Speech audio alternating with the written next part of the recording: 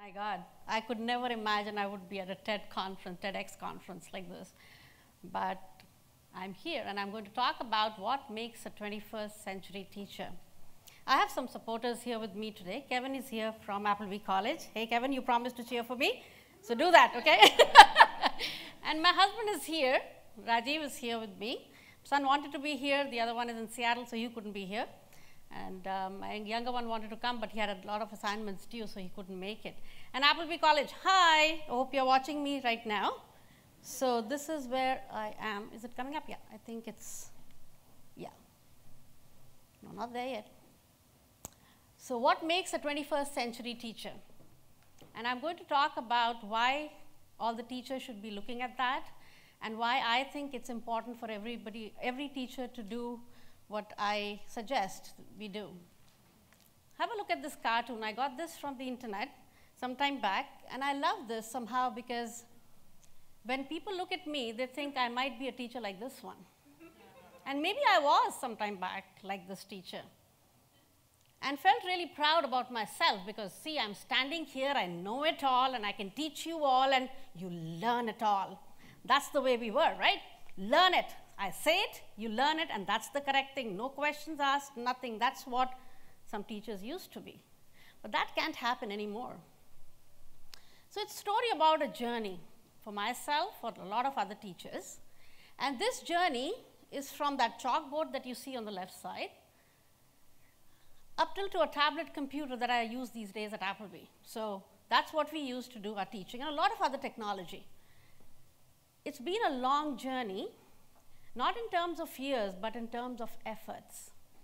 And a lot of learning involved in this journey, because every step that we take is not an easy one at any point of time. It is very intimidating for anyone, especially in our generation, to take. So it's been, but a lot of people have helped me.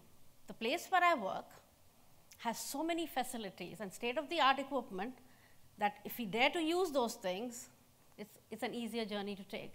At home, I have 3 experts who are really tech-savvy, my sons and my husband, and then my students. I wouldn't deny that I learn a lot from my students themselves, and that's what a teacher should be, learning from your students.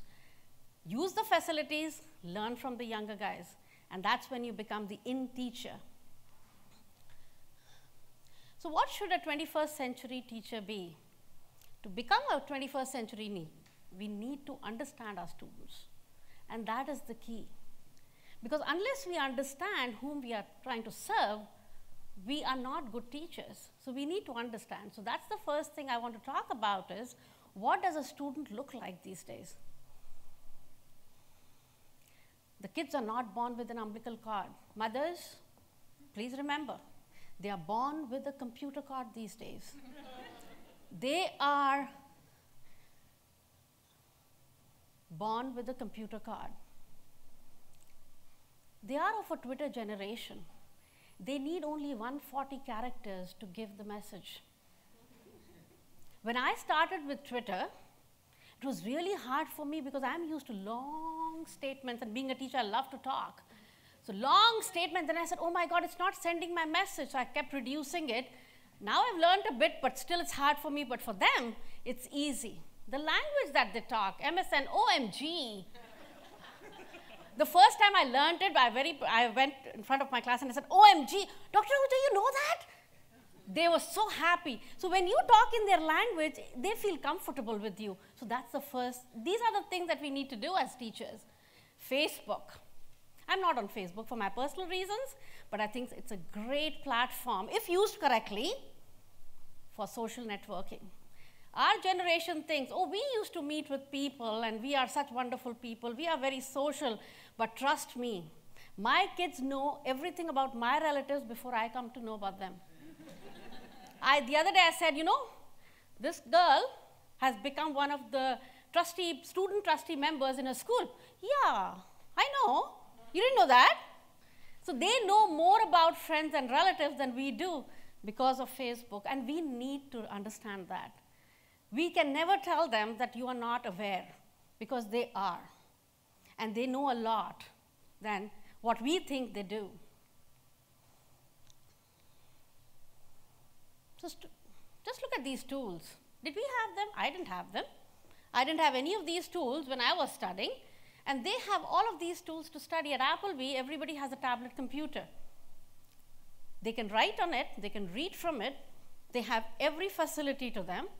I have that tablet computer to teach, which is so convenient because I never stand like this in front of the board. I teach like this because I write on my tablet. It's projected there. So they have all the communication done. It's just not for communication. It is also to learn and to teach. All the tools are available to them. And the other things, the webcam and the iPod, all of this is there. So their vocabulary. Whenever we go to a country, we try to learn a few words. So I am stepping into students' countries, right? So now, what is the meeting about?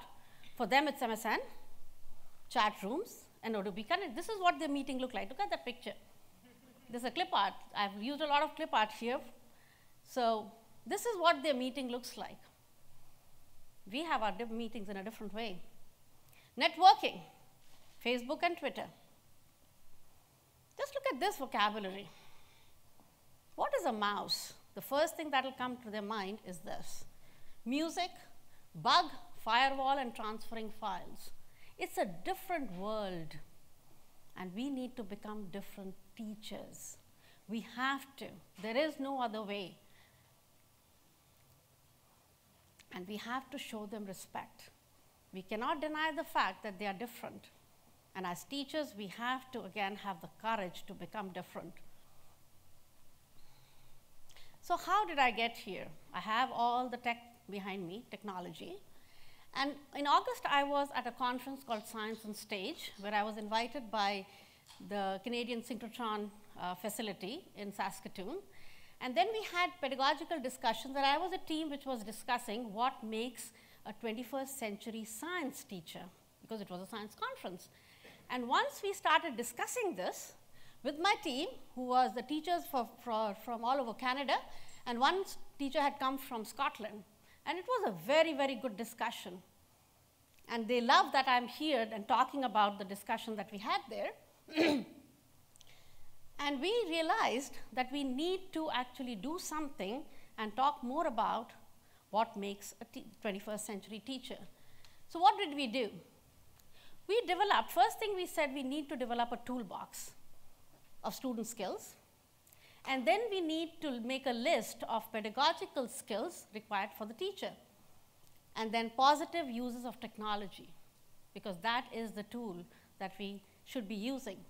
And few ideas for effective assessment methodology, because that is the centerpiece of everything. For teaching, that is the centerpiece. So we have a triangle there, which one of the teachers developed, and the assessment is in the center.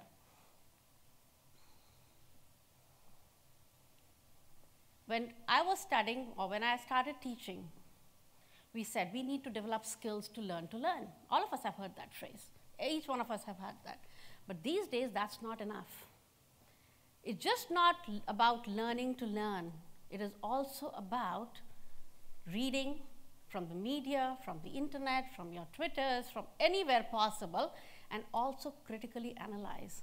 And the reason for that is, it is so, the knowledge and the news is so freely available that the credibility can be at stake sometimes. And a student has to be trained or educated to actually see if it is worth reading or not, or if it is critical. He has to critically analyze whatever he reads. And then the student also needs to have real inquiry skills to question what he or she observes. And then, of course, there is an understanding of risk. The risk-taking is an important skill to have. So what is the other things? So if you see that list here, the knowledge I have kept at the end. As teachers before, we all thought we are all about imparting knowledge. It's not that anymore. Sometime back, when I started writing for a publisher, I heard somebody say, this might be the last textbook ever written. Because the content is always there. The knowledge is there, so freely available for anybody to use. It is about the other things that's important, that's becoming more and more important as we go. And this is the reason a 21st century teacher needs a lot of professional development. And the reason for that, just not imparting the knowledge, but exploring new ways of teaching.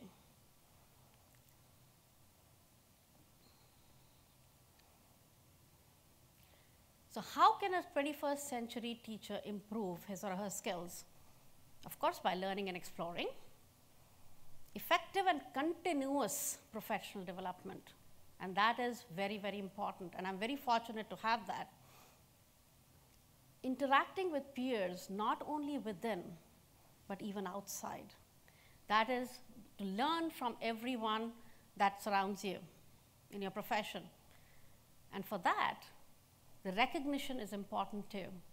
So there are a lot of teachers who are doing so much professional development, the recognition, and places like this is where we get recognized. And it's a wonderful opportunity for any teacher, or any professional for that matter. So what will a 21st century teacher do for technology now? Have the courage, like I said. That is important, have the courage.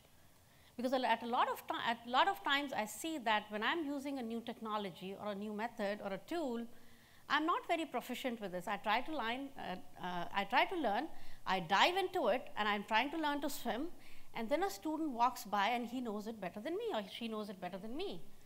I never feel afraid to learn from them because I know they are better at it. And that is the courage that a teacher needs to have, because we are not experts sometimes and we can learn from them a lot. Deal with paperless learning environment. I hardly print anything, except for the test maybe, or test. We never print anything. Everything is done. It's totally paperless. The book, the assignment, submissions, everything is just paperless. And I love that because I don't have to carry things around. Degree of online interaction is important these days for the students, I think. Just not emails, but other ways where you can chat with them, help them out with certain things. It's instant and it's appealing to them and they're used to that mode. And then collaborate in the same way with them all the time. So of course, I talked about all of that. Support new learning, that's important. Assessment, I'm not sure if a lot of you will be interested in that, but the key here, the point that I'm trying to make in these slides is that the assessment has to be in many forms. It's just not printing out a test, giving it to the students, and they're writing it. And we try to do that a lot. Sometimes for an evaluation, it's just a video. Assessment is also peer, self, and also by the teacher, so that's also a variety. And sometimes the students just make a portfolio for the university. The key is create friendly but challenging assessments. We cannot go easy on that part. They have to be friendly, but they have to be very, very challenging. Now, the first thing that I say there, a lot of us won't like, because we love to give tests. So tests and exams have to be fair, and they have to be of different types. And the language, and nobody knows it better than Judy, the language is important. I remember when I was teaching at McMaster a few years back, in one of my questions, I used a word. I was teaching circular motion, and I said a Ferris wheel, and that's what the question was about. After the test, a student came up to me and said, I don't know what a Ferris wheel is. What was this question about? And that struck me. I said, oh my God, when I'm writing these questions, I don't even realize I'm using words which nobody has heard before.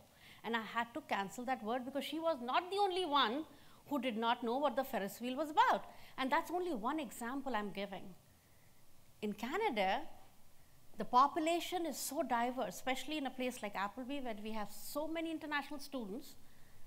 We have to make a note and we have to be very careful to respect the other languages, because we have to be aware that they may not know certain things. And I come across, now that I've become aware of it, every time when I'm making a test, I'm really conscious about that. I try my best, and still there are some questions during the test, and I'm always ready to help them with that word because I know that they may not know that thing at all.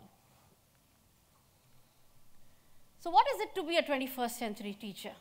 Challenging. It's not easy.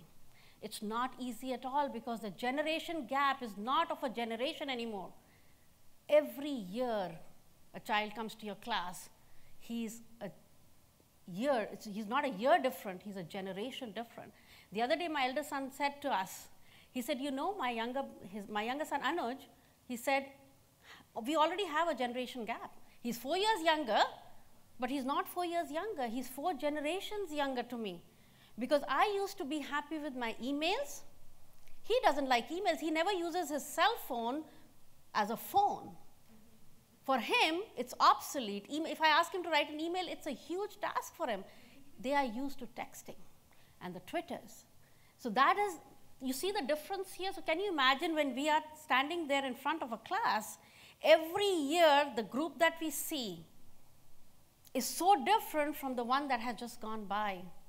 Because every year you see a generation gap, because the way technology and the world is going, it's not easy for a teacher to teach the same way.